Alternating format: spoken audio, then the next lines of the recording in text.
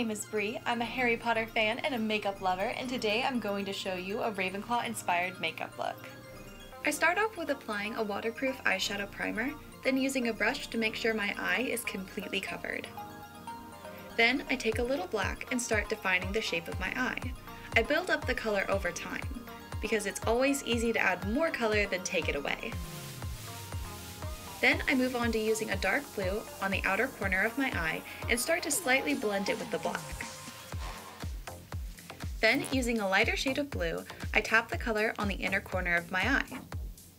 Then I take a shimmery blue and add that to the center section of my eye, blending all the colors together.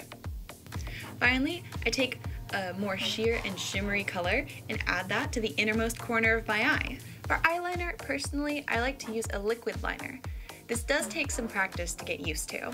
I start at the inner corner of my eye and create a thin line to the center section of my eye. Then I go outside my eye, I create a thin line, and I build up the layers over time and create a wing shape.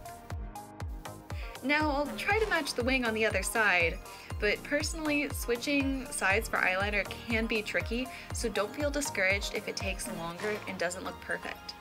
Moving on, I like to add a pencil liner to the waterline, which really helps define my eye. So I carefully and gently pull down my lower lid and take the pencil liner across the waterline. After that, I take smaller brushes with the same dark, light, and shimmery blues that I used earlier and add the shadows to my lower lid.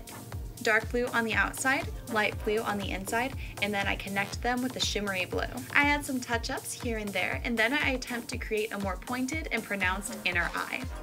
So I extended the eyeliner past the inner corner of my eye, and I end it in a point. Then I draw a slightly curved line up to meet the pencil liner on the waterline. I definitely couldn't match the inner eyes perfectly, and that is a-okay. And there it is, it's beautiful. And I am so happy with the way it turned out. My Ravenclaw inspired makeup look.